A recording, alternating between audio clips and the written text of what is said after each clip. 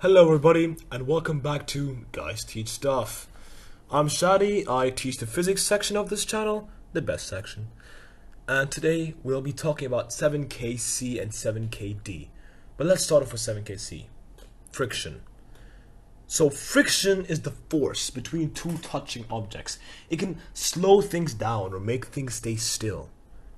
The friction between sort of your clothes, your chair, makes everything sort of get held in place. For example, if I'm walking, the reason why my foot sort of stays planted in the ground as I walk forward is because of the friction between my foot and the ground.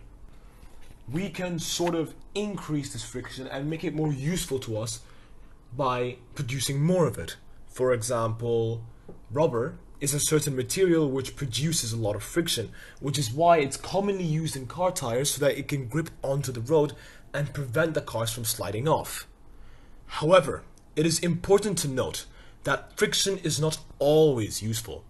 We want things to move faster and more easily sometimes. Let's say a fan, right? If we have a fan, the moving parts inside the fan will inevitably have friction, which will slow them down and make the fan rotate slower. And we don't want that. Another example would be the axles of a bike. We want these axles to have as little friction as possible in order for the bike to have a greater speed.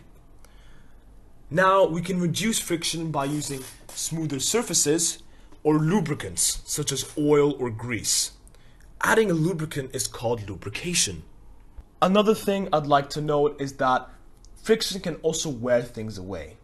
Let's take a common everyday example, a rubber or an eraser.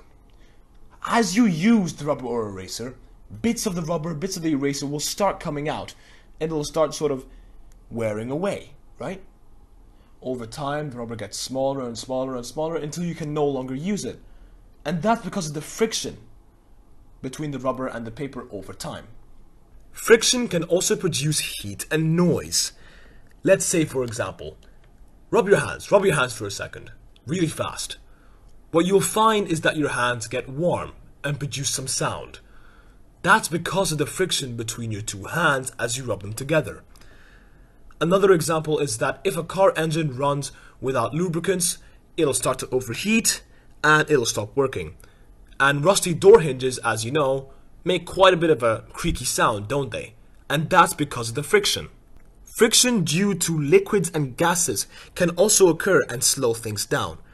Air resistance and water resistance is what I'm talking about here.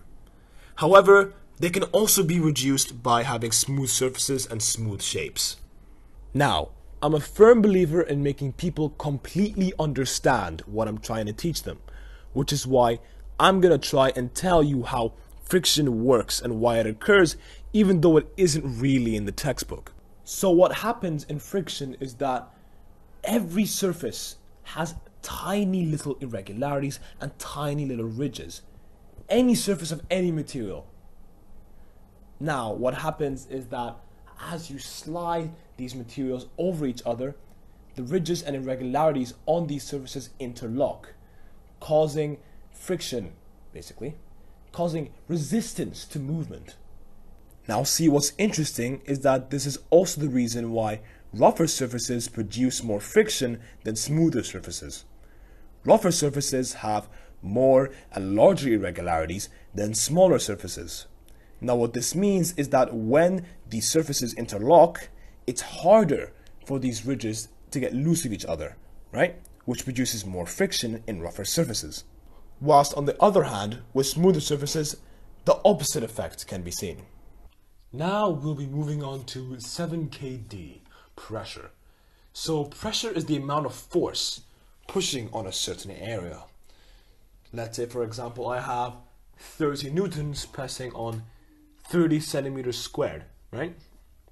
The equation for pressure is force divided by area.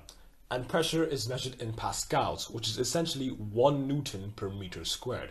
So that means if you're given a question where they want you to write the answer in pascals, you must first convert the area from whatever you're given into meters squared to get it in pascals. For my example from earlier, when I have 30 newtons over 30 centimeters squared, that'll be 1 Newton per centimeter squared because that's 30 over 30, which is equal to 1. So we can derive from the equation of force over area that if you keep the force the same for a larger area, the pressure will be lower. For the smaller area, the pressure will be higher.